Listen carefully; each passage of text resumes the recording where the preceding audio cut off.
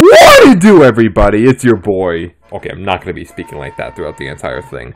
What I am going to be doing, however, is teaching you how to use the VHS effect. For those of you who aren't aware, or have been living under a rock and don't check their notifications when I ask them to, I've been making a series called Every Copy of Kirby Superstar is Personalized. And some of you may be wondering, how does Jason do that cool VHS effect?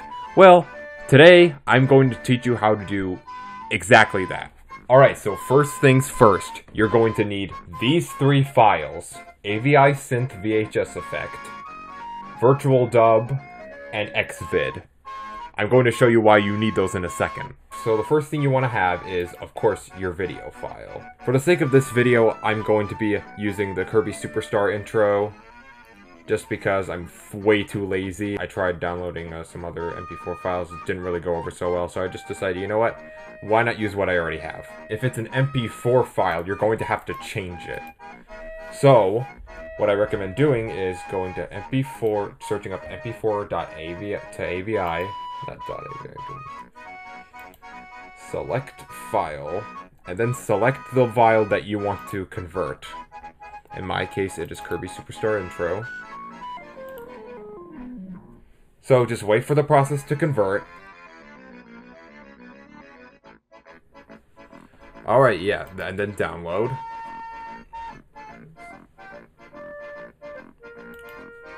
See your finished product.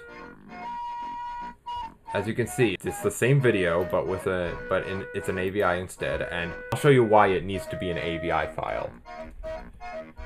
So you go over to XVID Mini Convert, again, assuming that you already have all of these programs installed. Where you go is, you click on source, click on the three dots, and then you go over to where your video file is located. So after finding the file, what you want to do is you want to put it in the folder that it's in. You're going to convert it. Alright, conversion has been finished. Alright.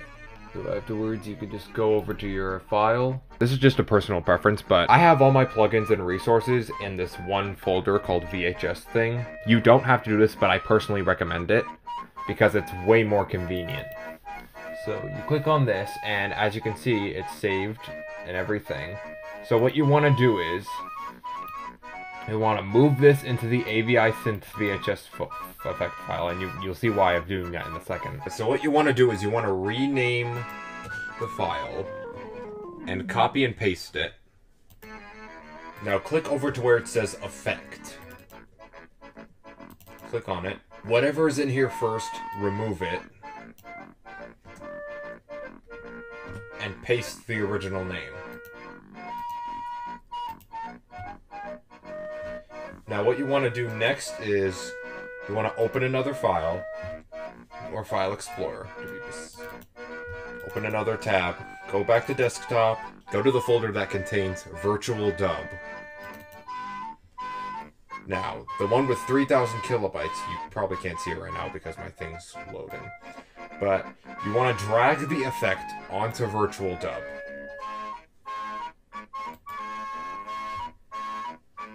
And voila! You've got your effect. You've got your really cool VHS effect.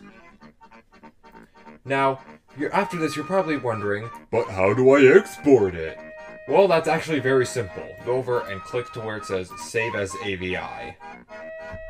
Then you want to name the file to whatever you want to name it as. And let the thing work its magic.